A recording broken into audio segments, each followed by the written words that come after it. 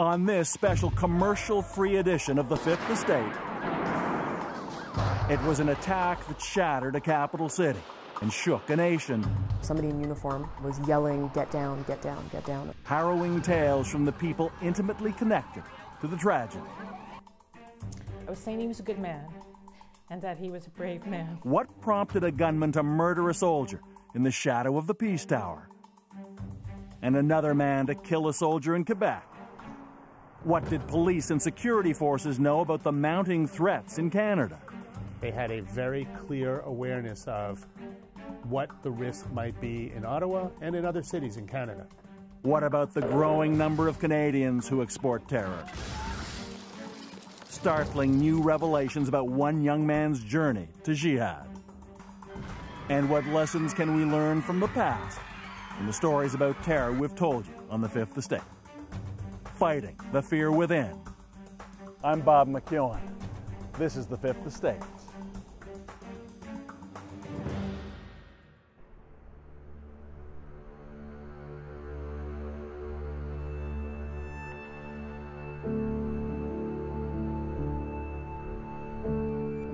Wednesday, October 22nd, not long after 9 a.m. A clear fall morning in downtown Ottawa as the city begins another day of the nation's business. They didn't know it, but two very different men who'd never met were on a collision course. And both would soon be dead. One of them was Corporal Nathan Cirillo of Hamilton, a reservist with the Canadian Forces, chosen to be an honorary guard at the National War Memorial.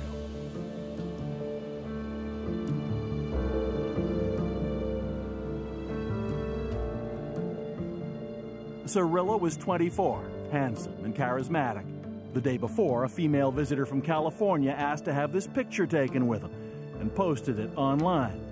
It likely wasn't the first time. That morning, another young man from Quebec was also headed to the War Memorial.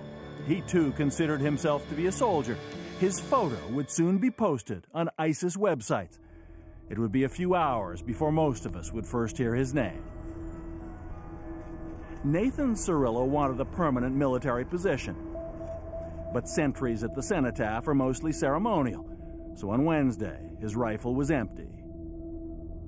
I decided to walk along Spark Street because it's just a nicer route, and I had my camera in my purse. Barbara Winters, a lawyer with the Federal Justice Department, was on her way to work when she noticed the guards. I thought, well, there's a nice picture. So I stopped and I took 2 or 3 pictures of the gentleman standing guard, and then I carried on.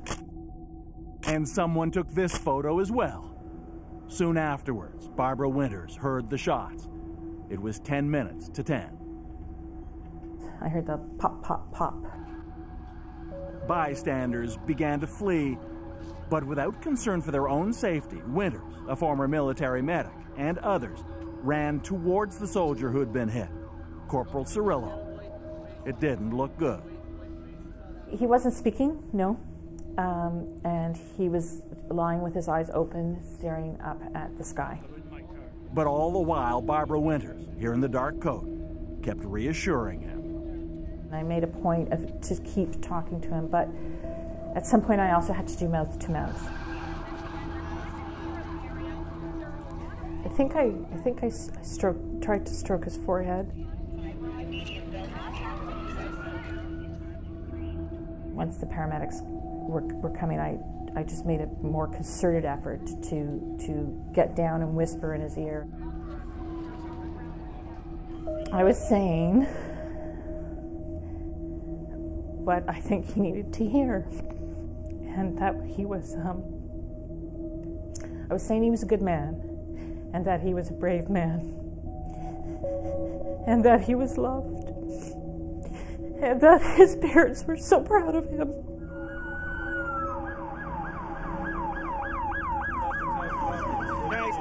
This is a crime scene. Can we please clear the crime scene? Don't compromise the crime scene, please. When the paramedics arrived, the bystanders were still trying to keep the young soldier alive. You don't even think about it, right? You're just doing it. And time goes by fast. So every single person in that group had nothing on their mind, nothing but the welfare of that man. Nathan Cirillo was declared dead at the hospital. As the terrible news spread, the RCMP and Ottawa police descended on the war memorial, desperately searching for the shooter. We will get reports after. Guys, there is a shooter on the loose. Please move back. Please, we need you off the memorial. By piecing together video from various sources, this is the incredible route the shooter took trying to reach what apparently was supposed to be his next killing ground. Here he is, caught on amateur video, leaving the war memorial moments after the shooting, returning to the car he'd just abandoned in traffic. It's hard to see on this video, but remember, he's carrying a rifle. After a U-turn, he's now driving towards Parliament Hill and stops right next to the East Block. Watch these three men who've apparently been following the chaos across the street. One approaches the shooter's car, quite possibly sees the gun, and all three of them flee. Then, on this security video released by the RCMP, you can follow the shooter as he crosses the lawn, hijacks a car waiting for an MP, then abandons it in front of the center block and walks towards the steps that lead into Parliament. 9:50. I know the time because I was late for a meeting. Greta Levy is a press secretary for the NDP. She and a friend happened to be leaving the building at that very same time. A guard, or maybe a police officer, I'm not sure, somebody in uniform was yelling, "Get down, get down, get down," over and over. And we still stood there. And then someone, I don't know who, yelled, "Gun." And that's when we got down on the ground. They were crouching next to the steps leading inside when she caught just a glimpse of his face. She says he had no expression at all, nothing that might attract attention. Nothing struck me. He just seemed like your average guy. But when she saw his rifle, she went into survival mode. I just reacted and put my head down, and then my mind went totally blank. I mean, of course I knew that's the ramp that goes right into the big, beautiful brass doors in the middle of the center block. At that moment, Greta Levy realized two things: that behind those doors were some of Canada's most powerful people, including the Prime Minister, and that someone was about to walk inside with a gun. On Parliament Hill Wednesday is caucus day, when party leaders meet with their troops in the center block. Wednesdays are a day when all the MPs gather for their caucus meetings, so we go because it's a good time to get them. Reporters like Josh Wingrove of the Globe and Mail come early to get quotes from the likes of Justice Minister Peter MacKay. The topic of this day, the killing of a Canadian soldier in Quebec by an apparent homegrown jihadi, ironically, just 2 days before. Terrorism was top of mind, obviously, in the aftermath of Monday. Josh Wingrove was around the corner from the center block entrance, writing his story, when he heard the bang. And I heard the first bang, and then came another bang and subsequent ones. Gunshots! Gunshots! Everybody out! Gunshot in the foyer! No! Oh no, right! Go! Screaming, and then poked my head around the corner, and you could see smoke in the air. You could smell gunpowder. You could see guards with their guns drawn. Amidst all the chaos, Quebec MP Lisanne Blanchet-Lamotte had just returned from maternity leave. She had brought her newborn son to the caucus meeting and was breastfeeding him nearby when the shooting started. Everyone is yelling outside, and I didn't know what to do, so it just told me, hide. And I went in a little phone booth, like 1 meter by 1 meter, really small thing, sit on the ground with the baby. And there, I understood that there was something really wrong happening. Her fear was that if the baby began to cry, the person with the gun might find them. I just felt I need to keep him calm. I don't want him to panic because it would be worse. So when I thought about that, I just calmed down because, and I continued to breastfeed him in the little booth in the dark. Go! It was about that time that Josh Wingrove turned on the video feature of his phone. It would be the definitive record of the armed attack on the Canadian Parliament. I mean, it was surreal. It just happened so quickly.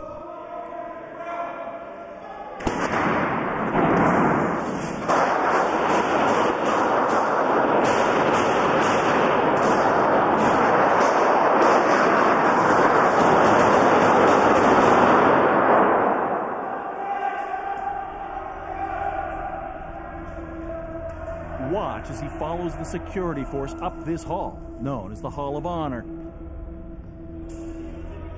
The way they're moving, on the left is a room the Prime Minister is in. There'll be 200 senators and MPs in that room. And on the right is the NDP room. There'll be nearly 100 MPs in there. I mean, you know, but for a different turn, that could have been where things ended.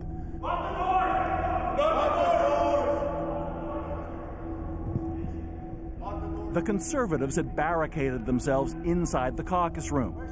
British Columbia MP Bob Zimmer says they didn't know exactly what the threat was, but they resolved to do everything they could to fight it. You want to be there, that if somebody's going to come in and try and hurt the people that are close to you, that you're not going to let them in easily.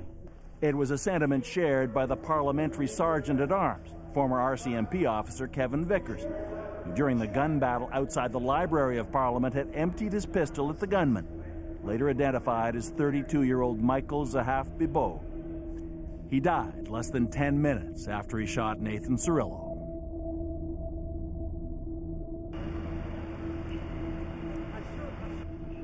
But outside, in Ottawa, confusion and fear continued. You have to leave, now! As police moved to secure Parliament and the downtown core. No, not right now. You see what we're doing. This is an ongoing operation. We are asking members of the public to stay away from the downtown core. For the next 10 hours, Parliament Hill, in the center of the city, would remain locked down, giving everyone time to reflect on how the life of Corporal Cirillo came to an end, what it all means, and if it might have been even worse. It just hits home how quickly things can change, and I'm tired and I'm sad. It was a tragic day, and I don't know yet really anything about this soldier that died, and I find myself really wanting to.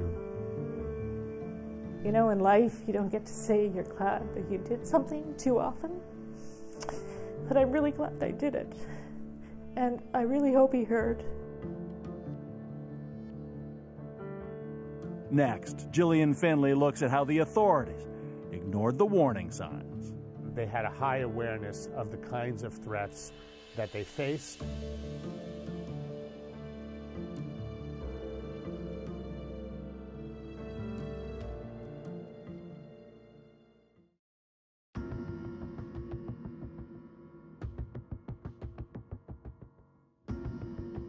To anyone who saw him that morning, it must have been terrifying. The man with the gun and the deadly intent.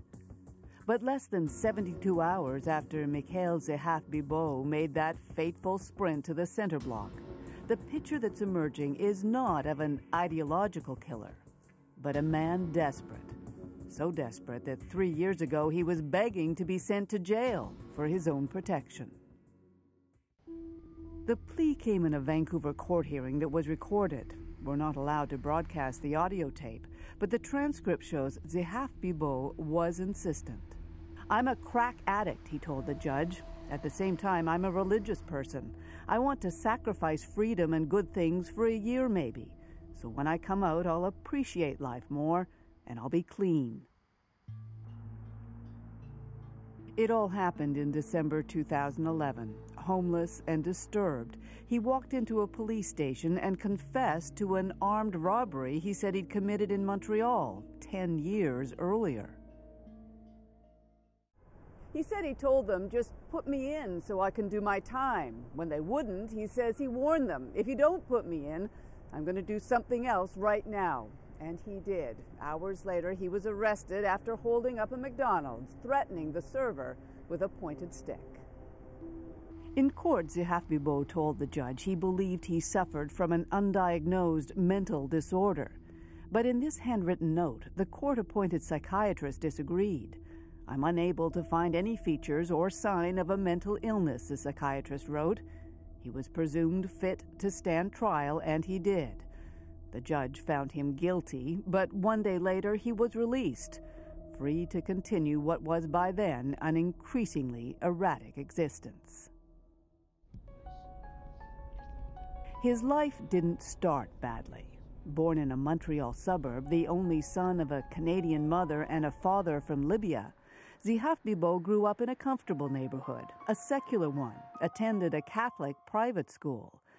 And yet neighbors still remember a young man who made them uneasy.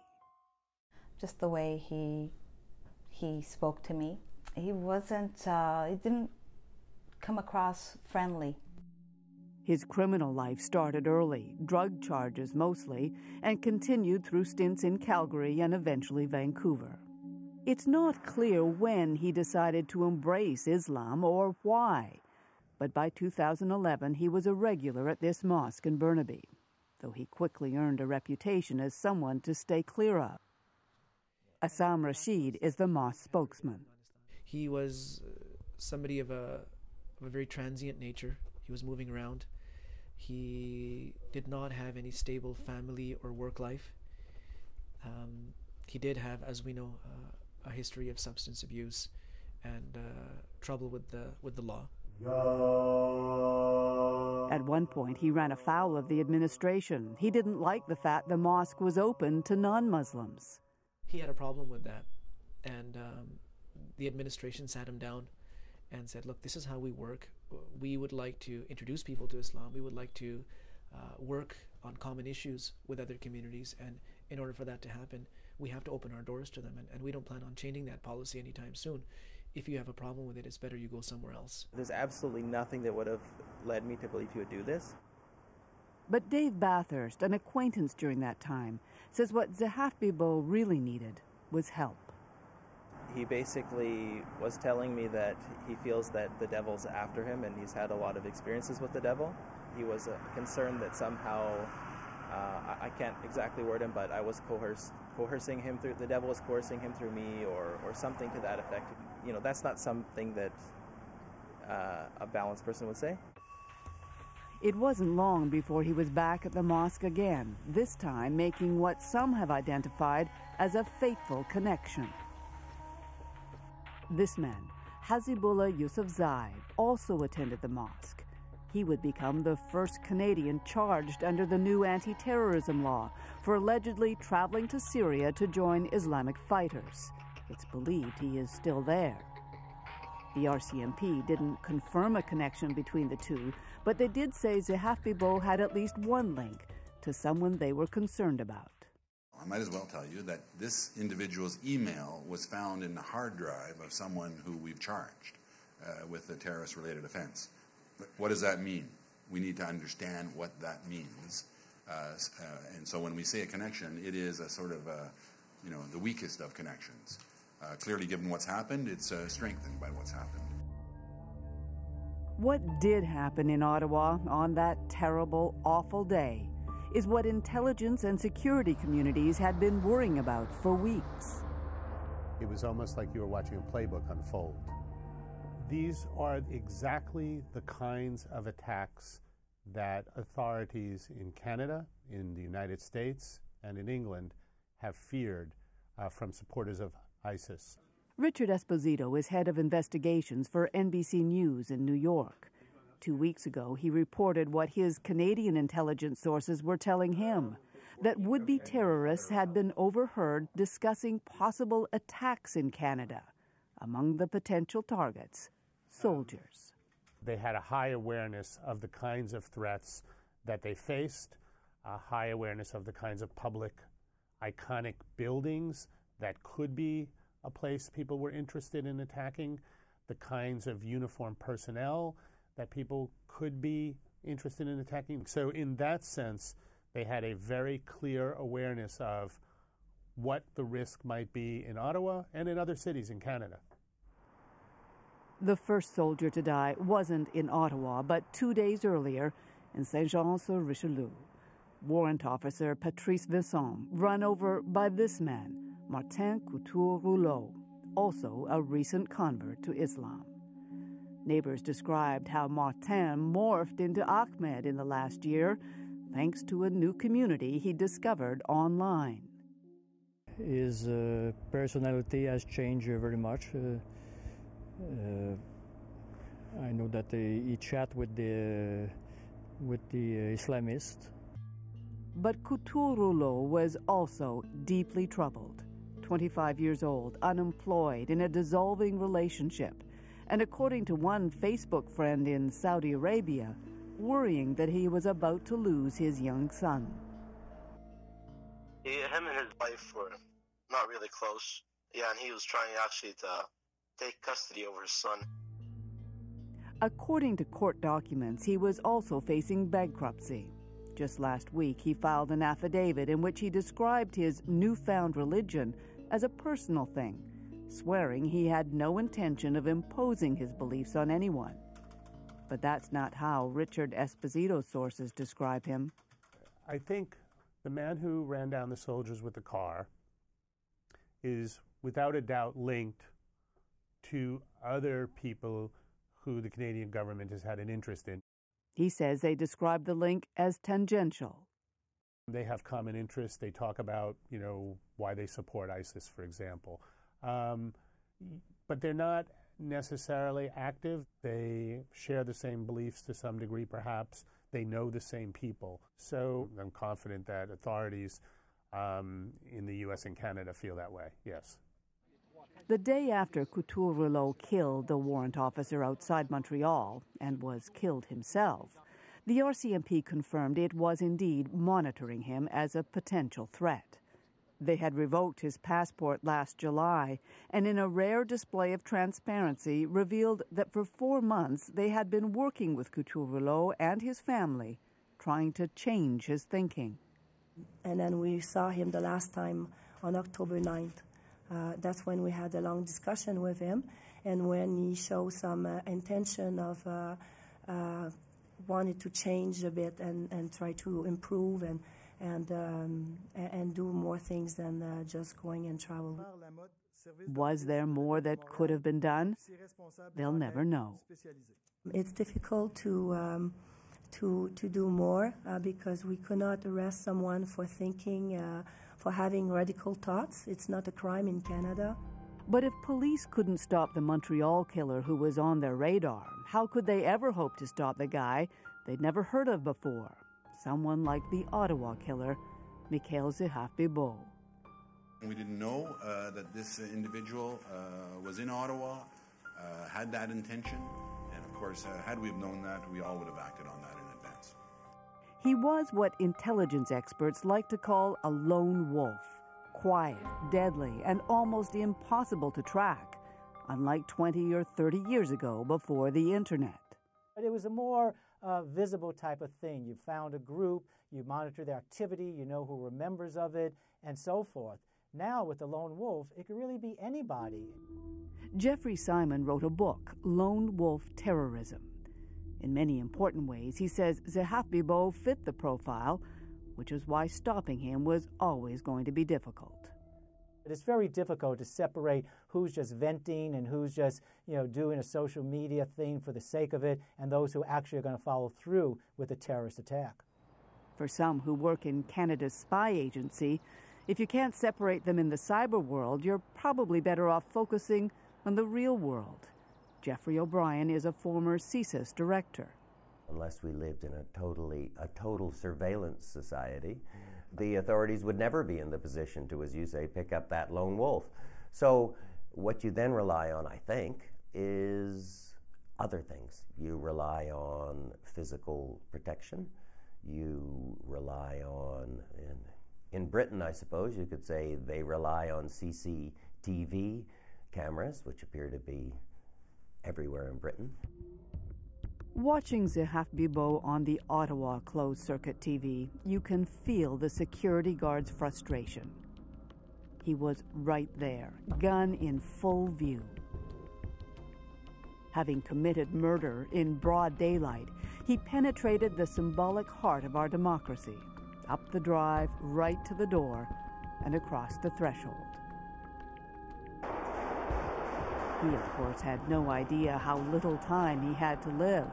Perhaps we should have known that he or someone like him would be coming, given what Canada had done just 2 weeks before. Get out of here! 34. I declare the motion carried. It was October 7th. The vote was to join the U.S.-led coalition against the Islamic State. Within days, ISIS propaganda named Canada specifically as a country that should brace for retaliation. And yet, the threat level on Parliament Hill remained the same as it had for years, and still didn't change even when intelligence sources in both the U.S. and Canada made it clear how worried they were. That's according to NBC's Richard Esposito. There was a very conscious decision trying to be made among your political class as to whether we're going to tell the Canadian people we have a higher level than we've had before, since 9/11, of threat. And I guess no one decided to make that, take that step. Who knows whether it would have made a difference, whether a heightened sense of danger might have heightened public vigilance around the war memorial, whether a more robust police presence would have hindered that fateful journey up the hill. Today, the threat level has been raised across the country. An extra 250 officers reassigned to help monitor those Canadians the RCMP fears the most. We are wiser after this week, but safer? That will always be the question. Allahu Akbar! Coming up next, exporting terror. Mark Kelly with new revelations about the latest young Canadian man promoting his violent exploits abroad on the web. They told me you have but one life, so make the most out of it. There is but one death, so prepare for it.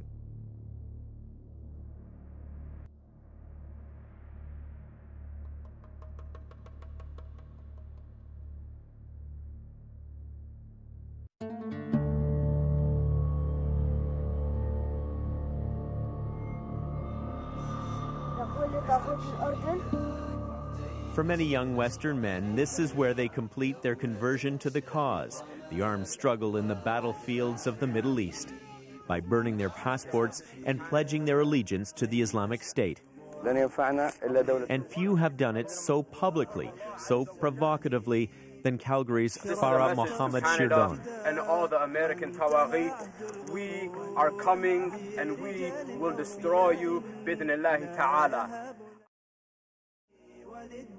That may have sounded like rebel bluster a few weeks ago, but in the wake of the attack in Ottawa, it now has Canada on high alert. The RCMP says there are currently more than 90 people in Canada considered high-risk travelers who have shown an interest in going to the battle zones in places like Iraq and Syria. Officials estimate 130 Canadians are now fighting abroad, at least 30 in Syria. This is the story of one of them. His story has never been told before. Along with our colleagues at the Radio-Canada program Enquête, we bring you a Montreal man's journey to jihad. Allahu Akbar! His name is Sami. He's 26 years old, and he's now in Syria, learning how to kill. This is where he's arrived on his journey. We wanted to know where it began. He grew up in a comfortable Montreal suburb. His Quebec-born mother and Syrian-born father split when he was young. He lived with his dad. He went to this high school, where former classmates remember little about him. His yearbook entry, a blank slate. But Sami would come to the attention of police when he was in his early 20s. He was charged and convicted in the brutal beating of another man. The judge speculated it was all connected to a drug deal. Sami was good at keeping his personal life private, but he would find his voice on social media, where the quiet kid from Montreal left a huge footprint. His own postings reveal that his brush with the law came at a time in his life when he was also finding religion. There are signs of his embracing Islam on his Twitter feed and Facebook page, and his fervor only grew as he combined his deepening faith with the power of the internet, which quickly became his pulpit. I say those of you who see something wrong must right it. On Facebook, he's linked to several mosques in and around Montreal, including this suburban prayer room. Our colleagues from Radio-Canada went there, and that's where they met this man. He didn't want his identity revealed, but did agree to talk about Sami. He wasn't religious when he was younger. It happened later, when he was an adult, and that's when he began to change. On his Twitter feed, Sami preached about his newfound faith. Islam shouldn't be something trendy. It should be a way of life. He then began to make Islam his way of life, changing his on-screen name to El Sami and Abu Safwan El Kanadi, or the Canadian. He posted this on Facebook in March 2013. They told me you have but one life, so make the most out of it. But I responded, there is but one death, so prepare for it. But was someone preparing him? Was he being recruited? Last year, as the fight against Bashar al-Assad's brutal regime in Syria intensified, the call went out to more foreigners to join the rebel cause. Sami was ready to commit to one of the most extreme rebel groups, according to his friend. He was communicating with people, but I don't know who they were. They were in contact online. In 2013, Sami was in trouble with the law again, charged with assault. He was supposed to appear in court, but he never showed up. An arrest warrant was issued, but he was never found until this. Weeks later, on his Facebook page, a picture of Istanbul, Turkey. Turkey is a gateway for foreign fighters who slip across the border to join the battle for control of Syria. Sami's journey to jihad, like many other Canadians before him, was now underway. Murtaza Hussain is a Canadian journalist who tracks the jihadi movement and groups like ISIS, the Islamic State. He's communicated online with some of the foreign fighters who have joined their ranks. I know it's a small group of Westerners that have been attracted to this, but is there a commonality from what you've seen, a pattern that you've seen? The commonality I've seen is a lot of these guys have criminal histories which are unrelated to religion or politics at all, like in drug involvement, violent crimes, and they seem to come to Islam later in their life, and it's something which, and from their involvement in Islam, they seem to go very quickly into this other sort of radicalized version. And that version is slick and sophisticated. Long gone are the grainy images of Osama bin Laden in a cave. The appeal to jihad is now tailored to the young, by the young.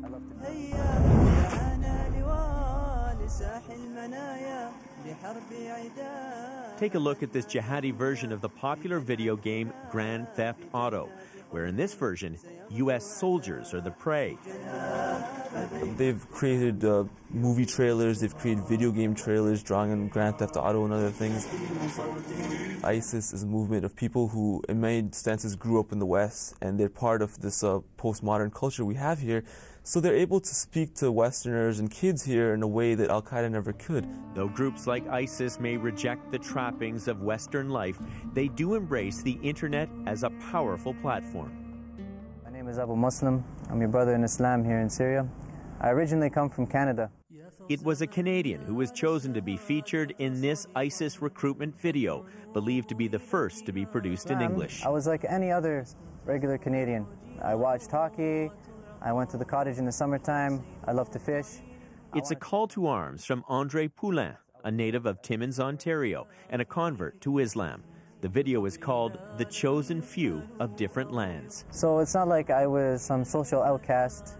It wasn't like I was some anarchist or somebody who just wants to destroy the world and kill everybody. No, I was a regular person.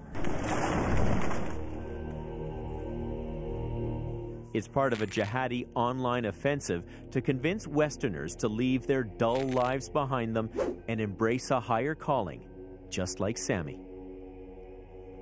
There's a role for everybody.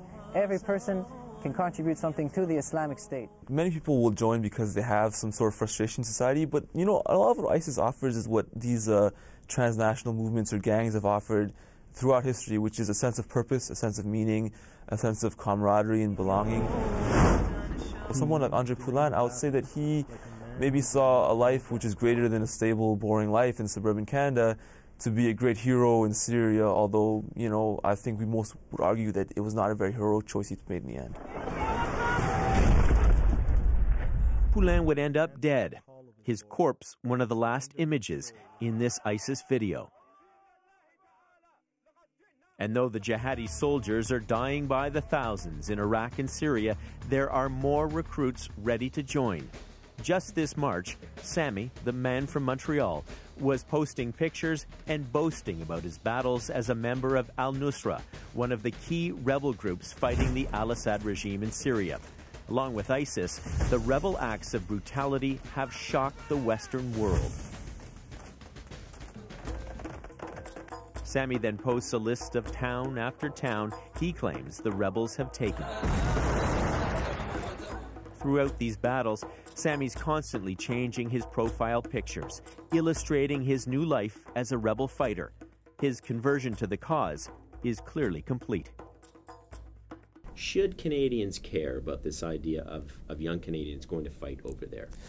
Not everyone necessarily goes to take part in a foreign conflict as a terrorist. Having said that, people who seem to evince this very radical and chauvinistic ideology, they're going to victimize that population. They're not going to help them. And as Canadians, it's our duty to make sure that our citizens don't go abroad and hurt people in this way.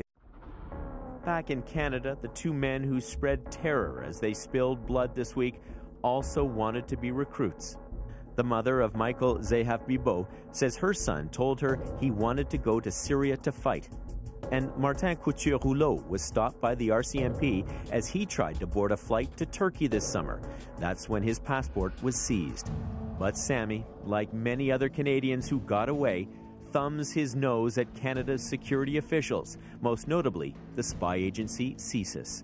CSIS is in reality BS. They live off Canadian taxes and spend their time hanging around neighborhood mosques or young people's Facebook's account. They're a bunch of incompetent clowns. In August, Sammy's Facebook account was closed. He's still believed to be in Syria, and if he ever did come back to Canada, he could be charged under the Combating Terrorism Act. In one of his last postings, Sammy poses in a luxury hotel room in a Syrian town he says was captured by his rebel group, eager for the next fight. We battled for almost a week to take this town, and now we've gathered at this hotel to prepare our attack on the village nearby.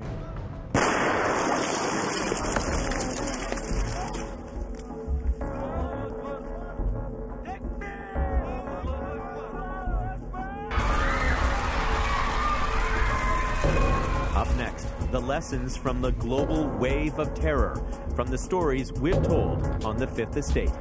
Allah has given us the right to defend ourselves.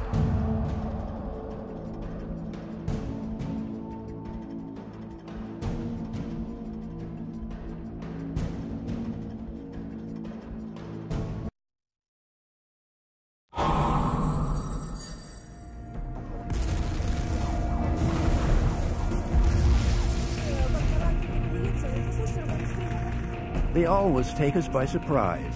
The acts of terror by people most of us have never heard of. Our responses rarely vary. Who was he? Or who are they? What on earth possessed them? I'm Linden Macintyre. There's a chilling continuity that links the terrible events of this week with epic acts of violence in the recent past. We've tried to tell the stories, struggling to understand the motivation behind each gruesome crime. How and why disappointed, disillusioned people latch onto extreme religious doctrines, become fanatics, and ultimately murderers. Whether on a small stage, a parking lot in St-Jean, Quebec, or at a monument in Ottawa, or on a global scale that changes how we see the world and how we live.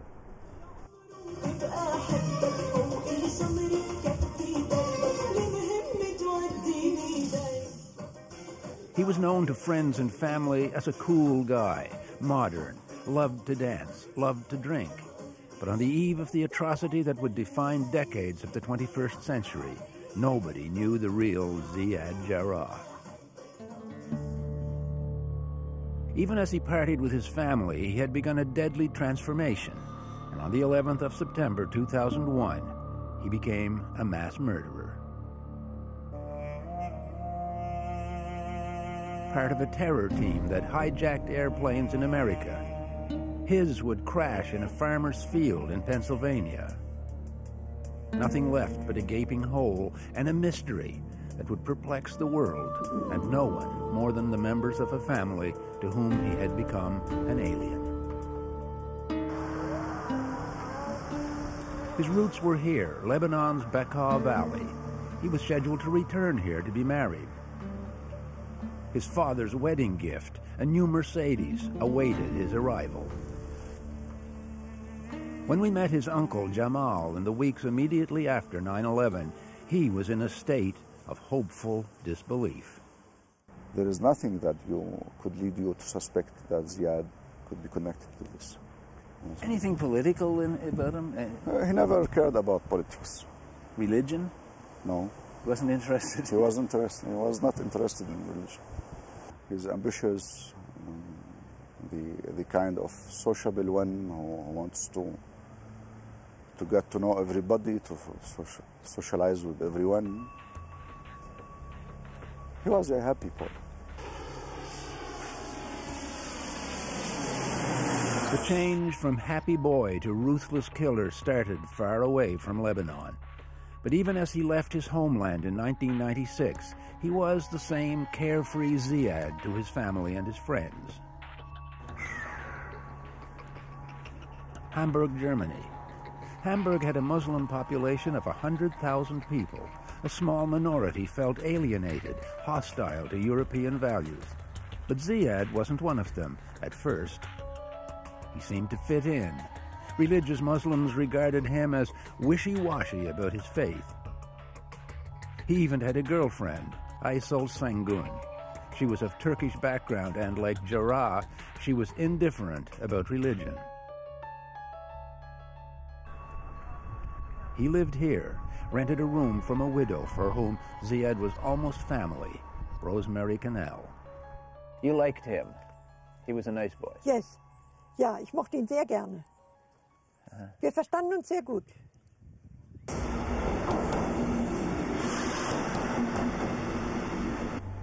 Over time, though, he would change, become mysterious. He'd spend weekends in a Hamburg suburb, Harburg. He'd take a train to this railway station. From here, he'd walk or take a taxi, the short distance to a house known as a hangout for an extremist clique, led by a grim Egyptian named Mohammed Atta. People who cared about him became worried. His landlady and his girlfriend, Aysel, who told Rosemary that his newfound piety was getting in the way of their relationship. What did she tell you about his religion? Und dann erzählte sie mir eben, dass sie eben gemerkt hat, dass jetzt sehr viel mehr betete. Und das erstaunte sie und konnte sich das aber auch nicht erklären. Und he was becoming more religious. Betet mehr, ja. Und zöge sich auch manchmal so einen Überwurf an. Das hat er auch zu Anfang nie gemacht. Und dann hatte er mir jetzt letzten Weihnachten, schenkte er mir einen deutschen Koran. In the fall of 1999, he dropped out of sight, abandoned his studies, and he began the final transformation that would lead to this. A transformation that even 13 years later, no one can explain with any certainty. From callow youth to political fanatic to callous killer. In the aftermath of 9/11, its epic scale and global impact, the backlash against Islamic extremism, the invasions of Afghanistan, Iraq, it was tempting to believe that even the fanatics were reconsidering their tactics. But it would soon be clear that the grievances behind the acts of terror were deeply rooted, and they'd soon bear bitter fruit in Europe.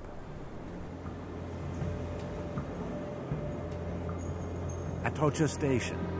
This is the heart of Madrid.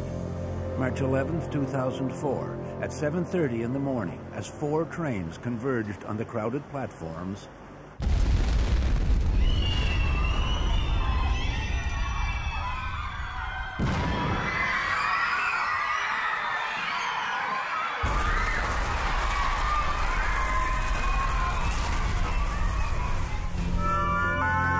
a series of coordinated bombs, 191 people dead, 1,800 injured.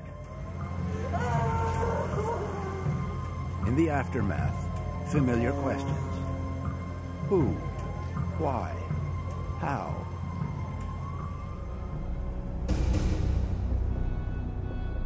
Three weeks later on the outskirts of Madrid, police would corner 7 radicals they believed to be the bombers. But again, the world would be left to speculate about the motivation of the perpetrators. Barricaded in a second-floor apartment, they dressed in white robes of martyrdom, phoned friends, drank water from Mecca, chanted Quranic verses, then blew themselves up.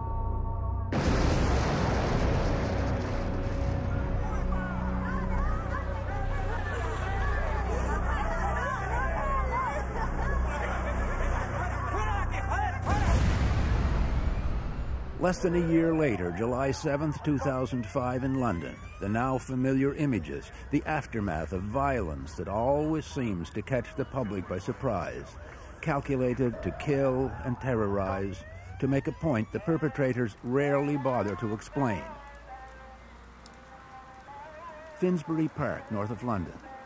The mosque here had become a hotbed of extremist propaganda.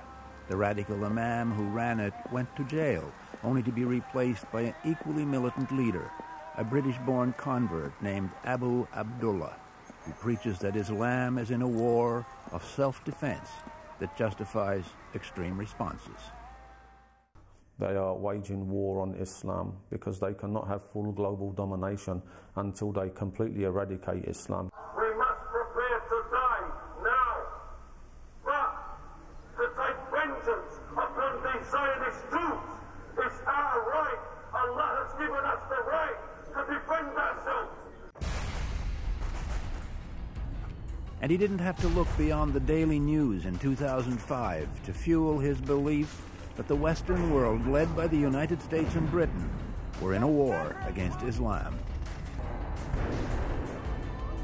Invasions of Afghanistan and Iraq seemed to substantiate the apocalyptic view that Islam was under siege.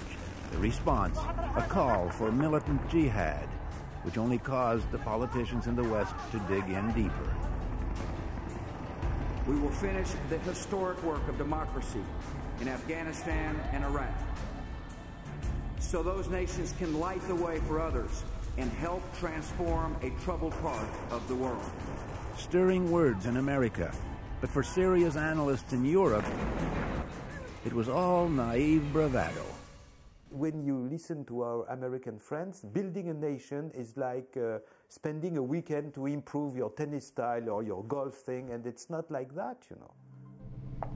It was a message that resonated in unexpected places, even with a former head of a CIA section dedicated to tracking and killing those responsible for 9/11, Michael Scheuer. We're being attacked because of what we do, not because of who we are. And by refusing to talk about that, I'm afraid the American people, at least, don't have a good idea of just how dangerous the threat is that we face. We have not destroyed Al-Qaeda, so we still have that to worry about.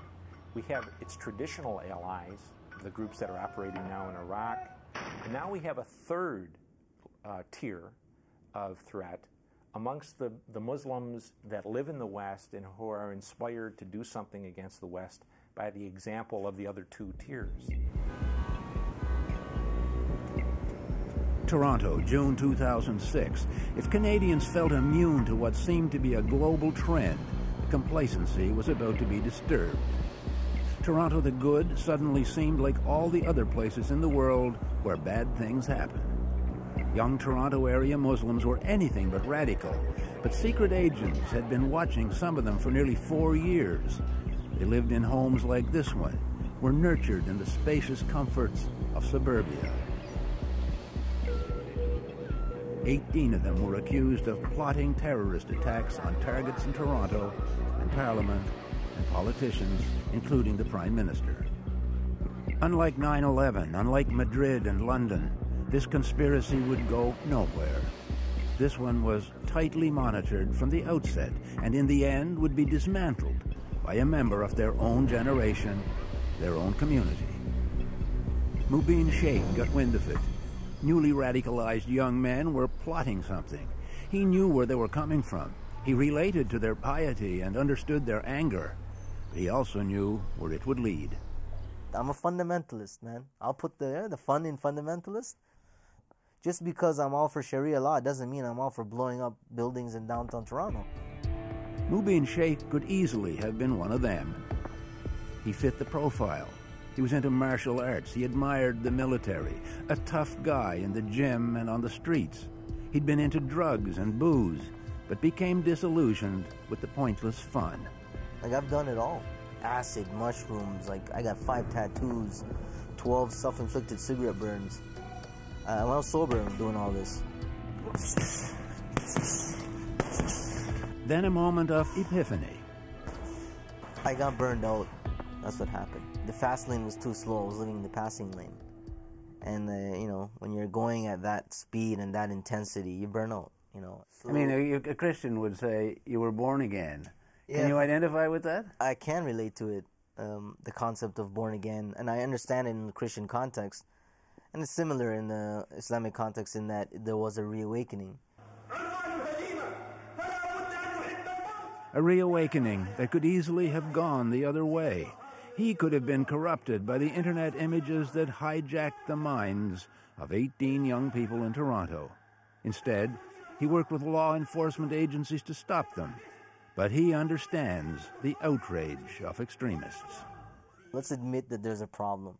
Yeah, we're interfering in people's countries a little too much. We're imposing our way of life on people a little too much. People tend not to like that. And so kids who are here, they see that and they see, look, you know what? My government is being hostile to my people. So it's very easy for this person to say, you know what? I will reciprocate the hostility. But it's interesting, the phrasing there. My government is being hostile to my people. Right. Even though your people live in a country you've never seen. Exactly. Don't speak the language, I may not, but I know that they're Muslim, and that's enough for me. Right? And with again, adding those factors, the variables of youth, anger, prone to irrationality, that's a powder keg waiting to be lit.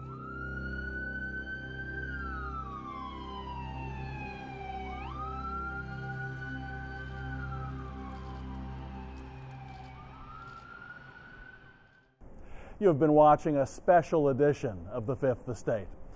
And now we're going to change the channel to a happier topic.